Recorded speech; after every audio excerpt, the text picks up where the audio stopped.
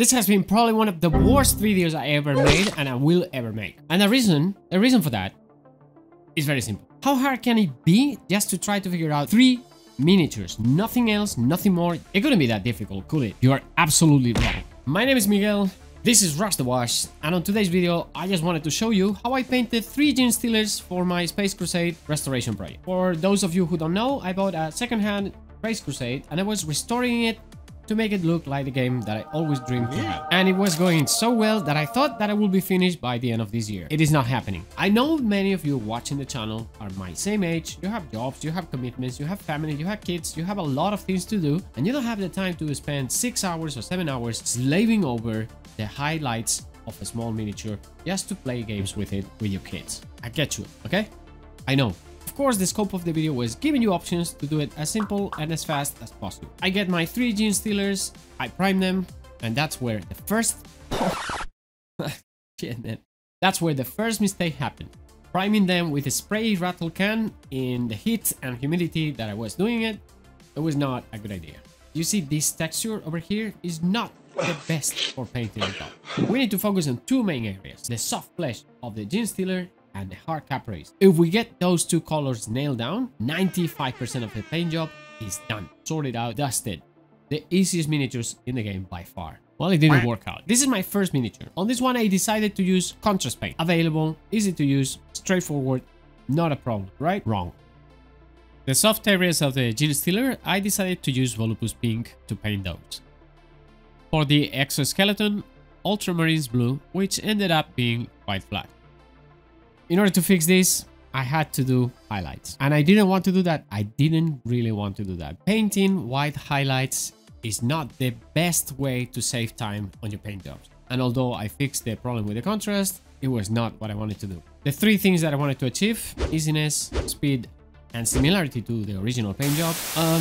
Sorry, I forgot. I'm gonna give you scores on each one of the paint jobs to tell you what I learned from them. The first one is easiness. On a 5, it means that you just pick up your brushes and anybody can do this with a little bit of pulse. On the speed, a 5 means you have 30 minutes at night when everybody's asleep and quiet to paint your miniatures. I think my audience can relate to that. And the last parameter is how similar it is to the paint job that we're trying to copy. On a 5, it is 100% exactly the same that what we're trying to achieve. On a 1, well, let's say that the colors are completely, absolutely different. Clear?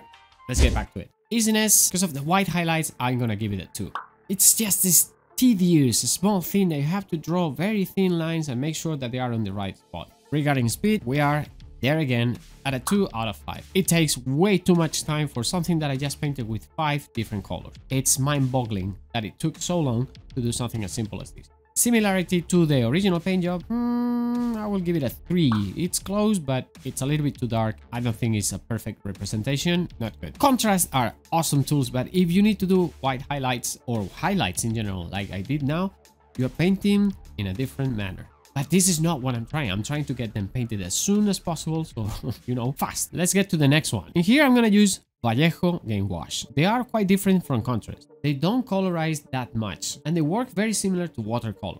On the other hand, they are also way cheaper, and they are more consistent on their approach to not changing ranges all the times. Where is my non-oil Games Workshop? Hate them or love them, Vallejo makes great paints, and this I really like. Let's see how they actually work on this particular paint job. The first color I'm going to use is the red wash, which is a very subtle color, not red at all, mostly magenta, even pinkish. And for the blue, well, the blue wash has a very, very faint baby blue color that actually works quite well with this middle hammer type of paint job for the Genestealer. As the washes went into the recesses, I had to recover the color with a little bit of white paint. And, well, once again, I'm doing white highlights. Oh my god. The reason here is the pre-shading was too strong. To fix this, it would have been super easy. Just give it a dry brush before even applying any of the washes. On the other hand, the blue is very good. I like it quite a lot. I cleaned the teeth and the claws, preparing them for the next step on painting them with Skeleton Horde. Because the Vallejo washes are more faint, more subtle, I had to give a second coat with each one of them once again. It is not optimal for speed painting, but it does not consume as much time as even white highlights as we did before. Then all that remains are the details with bone and red, and we're done. So let's see the score I get for this paint job. Easiness, I think I'm gonna give it a 4 out of 5 if we don't take into account the white highlights. Although these ones are a little bit more rough, so they don't need that pulse that we used before. 4 xenomorphs out of 5 for sure. Speed wise, it was quite fast as well. There's another thing, you have to paint twice to make the colors colorize the way you want them to colorize.